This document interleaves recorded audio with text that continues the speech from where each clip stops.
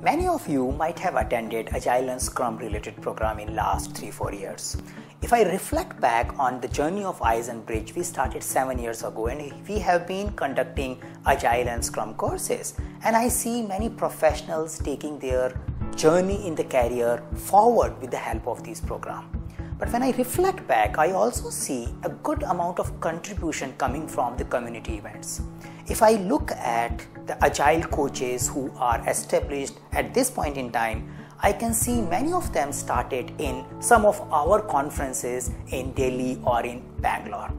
So these conferences provides unique opportunity to learn from others' experience. They also provides an opportunity to demonstrate what you already know. And the third thing which this conference helps you is to find out path forward for your own journey.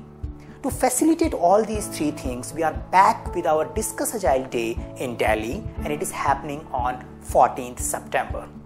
Few things which I want to highlight here is, there are 4 things which primarily we are focusing on.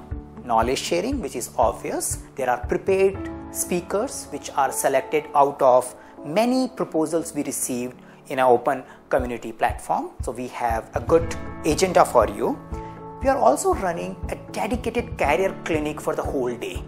So in this particular corner, we will invite some established people who can guide and mentor you to find out what should you do next to take your career forward. So it's a full day activity. There will be multiple sessions and you can make best use of it.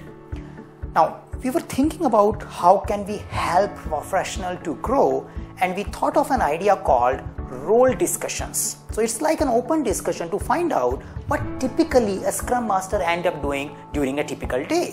What kind of things an Agile coach end up doing, what kind of things a release train engineer does in his own on job.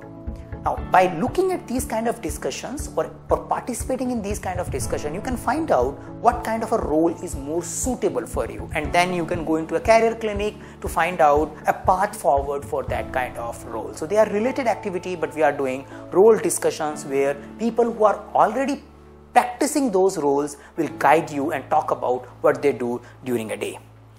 Finally, since it's a Scrum Alliance user group event, we can't think of not talking about SUs and PDUs. So by attending this program, you do earn SUs and PDUs.